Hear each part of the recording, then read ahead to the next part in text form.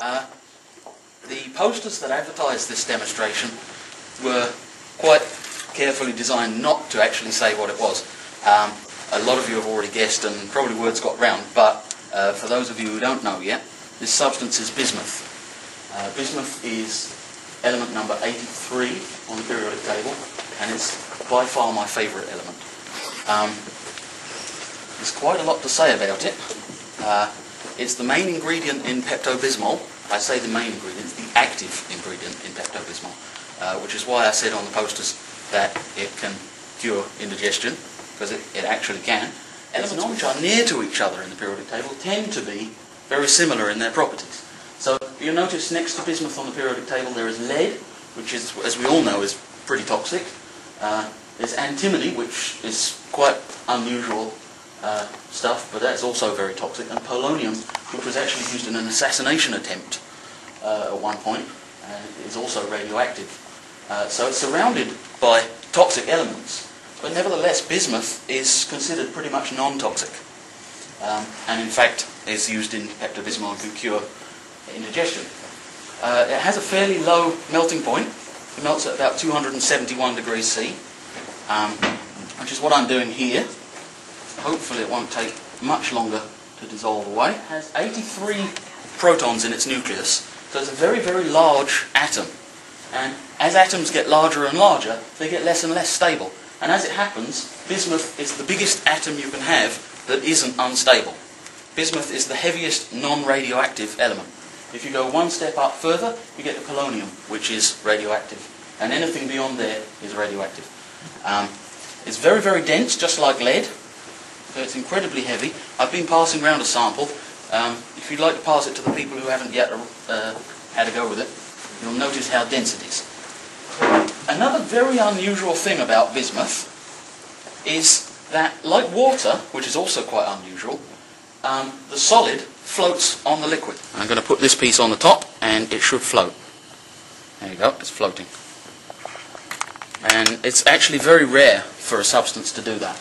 Most substances, the solid will sink in the liquid. But antimony and bismuth, I think arsenic and water also, will all float. So that's quite rare. What I'm hoping to do here is recrystallise it to get these beautiful coloured crystals like I showed you on the poster. So what I'm going to do is pour this out carefully so that the oxide layer, which is formed on the top, you can see there's a kind of a skin on the surface, doesn't come with it. And then I'll pour it into these containers here, and I'll let them half solidify, so they will be solid from the bottom upwards, and then I'll pour the top off. And what's left over should be just like those crystals in the poster. So I think the first thing I'll do is turn off the Bunsen. And then very carefully I'll pour these out.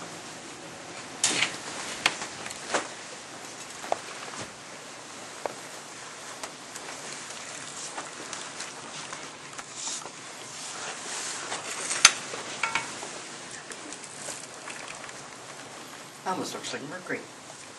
Yeah, well, it's just like mercury, it's a molten metal. Difference is that this one has to be heated up to 271, whereas mercury melts at negative 39. So we'll wait a little while, and when I judge that the time is right, I will pour off the tops. It forms several layers of bismuth oxide on the surface, and you get some interesting optical effects from it, based on interference, which Mark Spooner here can teach you all about. Okay, so I'm going to pour one of these off and see if it's ready. I think it is.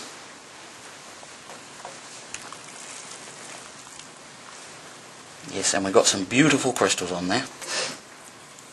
So bear in mind it's cooling down and it's very, very hot, but if you'd like to take a peek at it, you can.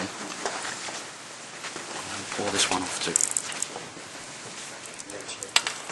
You may even notice the colours changing as it goes as well.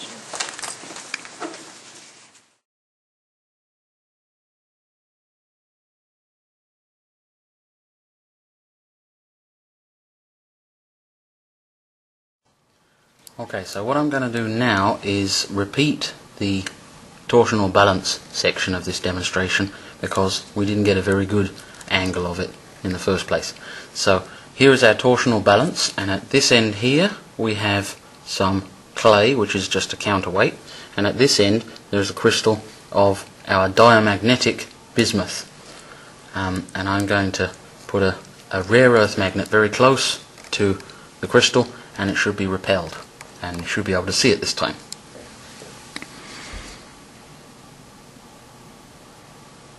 And although it's very subtle, you can see there is a movement there.